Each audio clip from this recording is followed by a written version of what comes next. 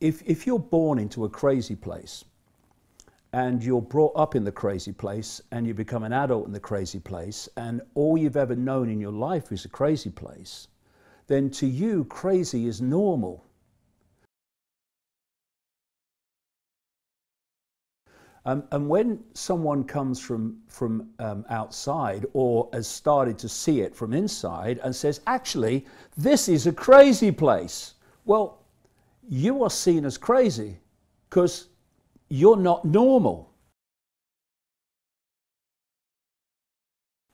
You're not the normal, that is actually madness, that people have become used to. And this is the thing, Brian, you know. What is normal? Normal is only what we normally experience. So if you are living in the outback of Australia, your normal is never seeing anyone pass your house, never seeing a vehicle. But if you're born in downtown London or live here, your normal is never not seeing vehicles and people everywhere. And so when a vehicle passes someone in the outback, they say, oh, look, there's a car. That's not normal. And then someone walks down an empty London street and they say, oh dear, what's going on? That's not normal. Normal is only what we normally experience. Google-owned YouTube suffered a major outage last night. The website was down for almost 2 hours. RT's Sarah Montez de Oca joins you with the story. And Sarah, there were some very upset, very scared people last night when they realized they didn't have their YouTube videos. Scotty, this is the world's second most visited website. YouTube is a service that many people nowadays even pay for. So you can imagine the shock and blow up this caused. And even a Philadelphia police officer had to tweet it out that said he was receiving 911 phone calls. Okay, that's so wrong. It was quite obsessive. Wrong, yes. So just yesterday, Google-owned YouTube went down for over an hour. The second most visited website in the world experienced an outage late Tuesday night. Users took to social media in outrage. YouTube took to Twitter apologizing for the inconvenience, but gave no reason for what actually caused the outage. Earlier this year, YouTube TV, a paid live streaming service, was down for around 40 minutes. This was during a 2018 FIFA World Cup game. The online outage has been just the latest, this in a string of concerning headlines for YouTube parent company Google. Building on our coverage last week in what's been a very controversial step, it now looks like Google plans to move forward with a censored search engine in China. Google CEO Sundar Pichai took the stage on Monday at Wired 25 Summit. He acknowledged that they tested the software in China. Pichai doubled down on the search engine codenamed Project Dragonfly. He said that there's potential to expose the world to more information. It turns out we'll be able to serve well over 99% of the queries. We are compelled by our mission to provide information to everyone, and China is 20% of the world's population. Pichai wants to make information universally accessible. And following Google's 20th birthday, he says they feel rejuvenated about working on a core problem of information. And in order to globally expand, they need to follow laws in every single country, including China and their censorship policies. Now, this comes a week after Vice President Pence slammed Google for appeasing China. More business leaders are thinking beyond the next quarter and thinking twice before diving in to the Chinese market if it means turning over their intellectual property or abetting Beijing's oppression. But more must follow suit. For example, Google should immediately end development of the Dragonfly app that will strengthen the Communist Party's censorship and compromise the privacy of Chinese customers. But Pence wasn't the only one with criticism. In August, Google employees wrote a letter to their employer, and they addressed their concerns and ethical responsibility for transparency. More than 1,000 employees signed that letter. And just last month, 7 Google employees reportedly quit their jobs. This due to the lack of transparency over the controversy. But this also isn't the first time that Google looks to China for new business. Back in 2006, Google had set up shop there. And in 2010, the tech giant announced that it was leaving China. This was after Google discovered a cyber attack from within the country, targeting Google and dozens of other companies. But after nearly a decade of growth and expansion, the company is poised to try again. Scotty, there's no word as to when the product will actually launch, but sources are saying that this could be ready in anywhere from 6 to 9 months. And thus, if we live in a crazy place, then that's what we normally experience. And this is how things are. And you're born into a world. And when you come into the world, it's got great relevance for what's going on now, actually, this, then you take the world to be as it is when you arrive. So while Google kills contracts that help our nation's defenses, opting instead to help China's AI, Amazon puts America first. Despite getting flack from sheltered employees who think national security is for losers, CEO Jeff Bezos sticks to his guns. Here he is at a conference on Monday. We are going to continue to support the DoD, and I think we should. It doesn't make any sense to me. Sometimes one of the jobs of a senior leadership team is to make the right decision even when it's unpopular. And if big tech companies are going to turn their back on the U.S. Department of Defense, this country is going to be in trouble. Good for him. Now compare that common sense to Google's virtue signaling cowardice. First, Google suspended its contracts with our military when some workers whined about it. Then they helped China create a search engine that censors criticisms of its leaders, which suits Google since they'll remove anything that upsets them. Ask James Damore. Apparently, this tech titan thinks it's more evolved than the country it exploits. Defense is so yesterday. Security is for fascists. Plus, they're terrified of the activists in the company cafeteria. Google ignores their heroic predecessors like Ford and Douglas Aircraft, or tech geniuses Alan Turing and Norbert Wiener. Turing helped invent modern computing, but also broke secret codes to beat the Nazis. Mathematician Norbert calculated rocket trajectories during the same war. Even movie stars like Hedy Lamarr helped out. She came up with a guidance system for American torpedoes. Top that, Taylor Swift. These people didn't care about PR. They cared about a country's survival. But not Google. They may be the greatest search engine on earth, but the one thing they'll never find is a spine. So you come into a crazy place, but, well, this is how it is. So you don't see it as crazy. And therefore, when someone like me is questioning everything about the crazy place and seeing if it stands up to scrutiny, and most of it doesn't, then, of course, mainstream society is going to see you as mad. Gunfire and terror at YouTube headquarters in California. New information still is coming in, but we now know the shooter was a woman. I'm being discriminated and filtered on YouTube, and I'm not the only one. So recently, they also attacked my Persian channel, Nasim Sabs. I take that as a compliment. It's one of the things I say in the book. To be called mad by an idiot, as I put it, is a compliment. And I've been called mad by many idiots over the years, I can tell you. Many of them journalists, funnily enough. Who is complaining? We're talking Facebook, okay? They just announced that they purged more than 800 spam accounts for spamming users with garbage links and clickbait. Okay, so Facebook says the accounts in question spread sensational political content. Yeah, that's in their words. And they say it's designed to drive people to websites that are outside of Facebook. Now, in the past, spammers have often focused on celebrity gossip, weight loss remedies, and fake iPhones. I'll be honest, something tells me they'll be purging even more pretty soon. But it's just something you have to live with, and you have to come to terms with and accept. When you're challenging normality, then that which has accepted normality to be the real world is going to see you as crazy. Brett Larson, he's morning anchor on Fox News Headlines 24/7 on Sirius XM, and it's good to have you here. So the alert worked, but my phone is on silent. So is mine, and I haven't gotten the alert yet. What's interesting about this is the alerts actually it goes from FEMA. It actually goes to the cell towers, and the cell towers will start sending out the alert over and over for about a half-hour period of time until everyone who has their phone on gets it. If you have your phone turned off right now, if you leave it off for the next 45 minutes or so, I did get the alert. It just didn't make the sound. Yeah, I got the alert. I mean, I must be on a special list that you're not on. But you have a different security clearance. It's a good idea, I think, to have this system. It is a good idea. Listen, we've all, as Doug mentioned, we've all gotten the alerts before. I remember many years ago during Hurricane Sandy, yes, standing out watching the Hudson River come up the street, and all of us standing there got the emergency alert about flash flooding all at the same time.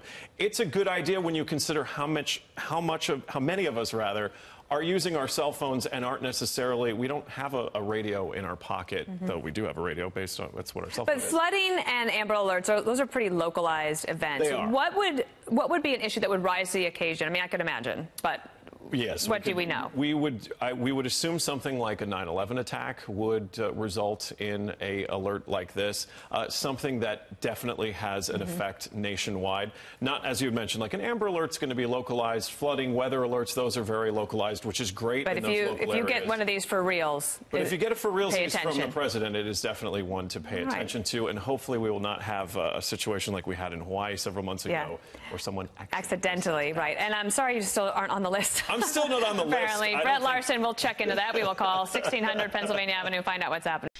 When you drive up to the Sunspot Solar Observatory, you can drive right through. Both the yellow caution tape and the stop sign are gone, but there is an armed security company patrolling the property. Just to make sure that everyone's safe and sound, nobody's houses are getting broken into, and everyone's A-okay. Guards from Red Rock Security and Patrol have been working in Sunspot since Friday morning, while the observatory and the community around it was still closed off. We turned away, I think it was 150 plus people that were coming up.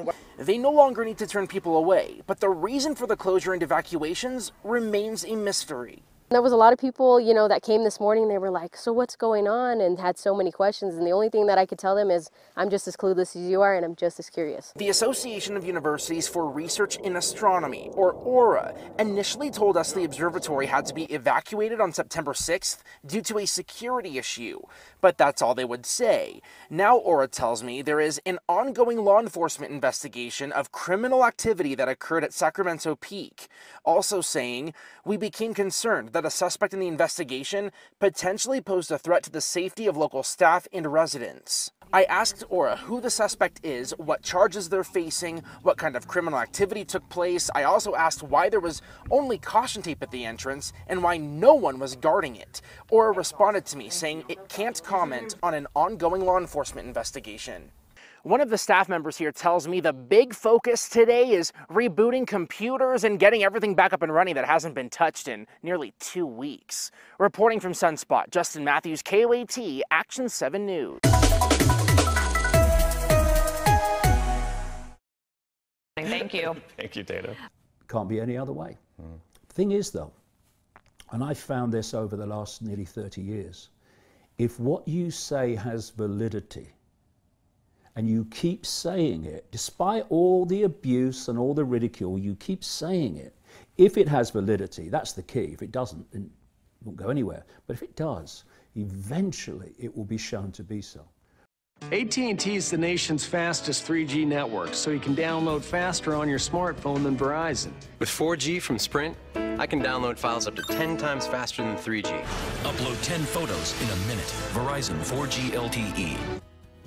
Get ready for more ads like those. The wireless industry is in a race to roll out 5G service. Now, 5G is supposed to be up to 100 times faster than current data speeds. Could have used it on Amtrak yesterday. But it requires cell phone tower equipment to be closer to users than ever before.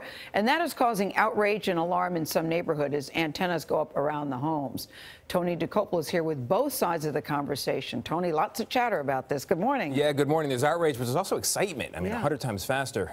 But get this, wireless companies in the U.S. say they'll have to install about 300,000 new antennas for the rollout of 5G. That is roughly equal to the total number of cell phone towers built over the past 3 decades.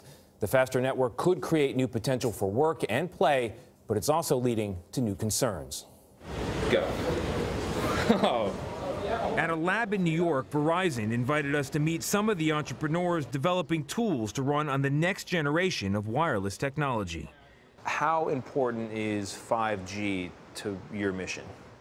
5G is extremely important. Jonathan Reeves demonstrated his product, Arvizio. As you move around, the object stays fixed in space. Look at that. That's amazing. Allowing users in different locations to interact with 3D images projected through a lens. Today we can do this using Wi-Fi technology, and we can do it using landline technology, but of course you're then tied to particular locations.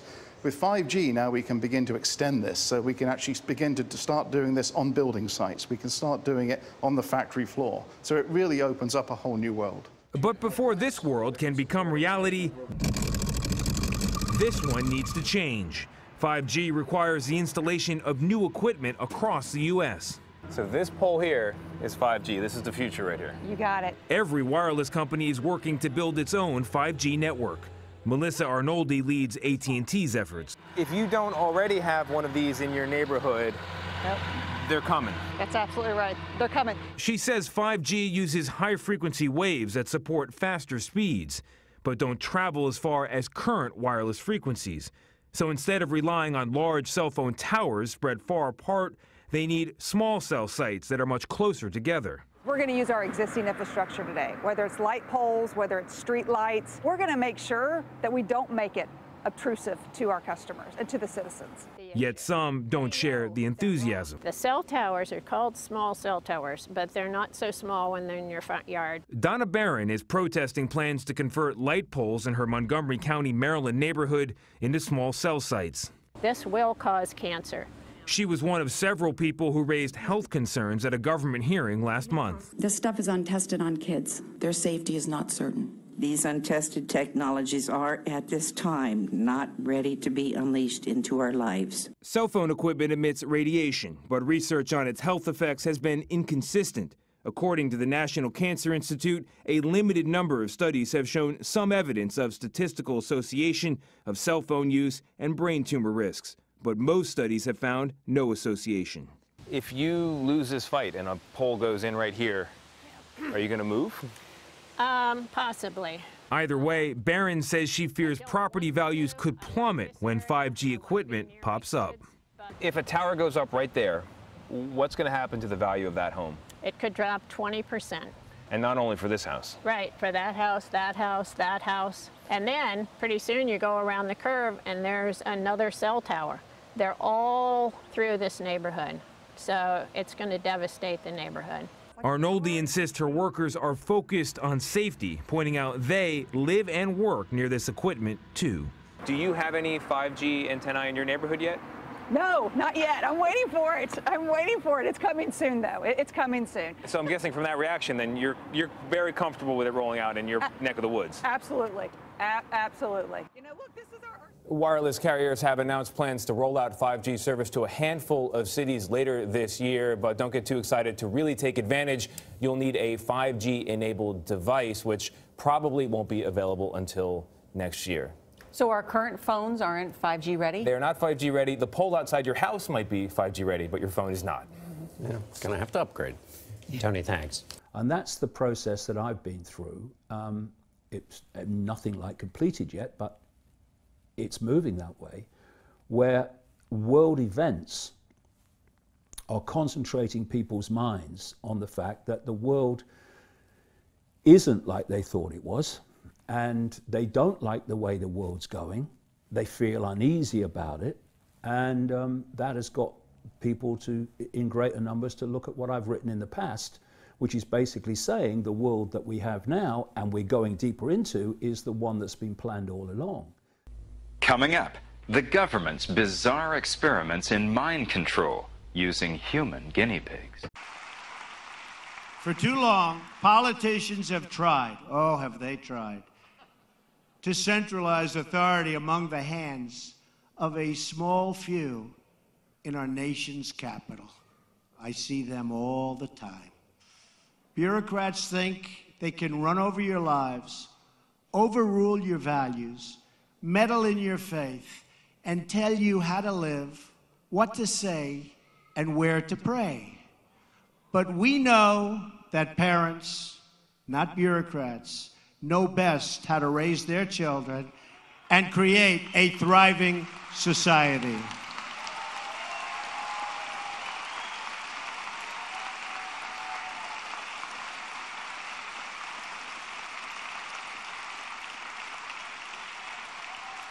And we know that families and churches, not government officials, know best how to create a strong and loving community.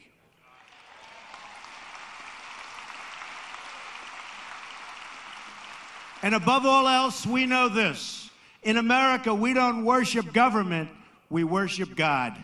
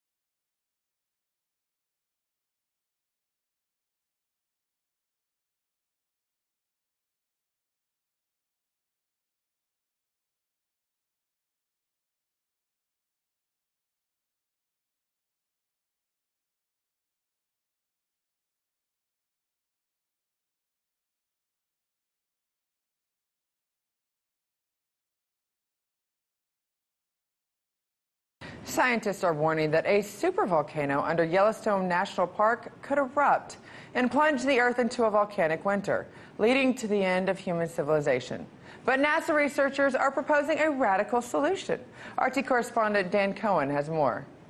Yellowstone National Park attracts millions of visitors each year to see its geysers spew water hundreds of feet into the air. But the source of that heat is a supervolcano fed by a massive magma reservoir. If it erupts, it could spell disaster for humanity. While scientists agree that it's unlikely to happen anytime soon, an eruption would shoot more than 1,000 cubic kilometers of rock and ash into the air, blanketing the skies of the United States and creating a volcanic winter over the planet. NASA researchers have proposed a solution: drill 10 kilometers deep into the supervolcano and pump water down under high pressure. This would slowly lower the temperature day by day, thereby avoiding an eruption. The project comes with a price tag of $3.46 billion, which seems like a hefty amount, but that's only 0.5% of the Pentagon's $700 billion budget for 2018 and less than 1/10 of the $56 billion increase from 2017 to 2018.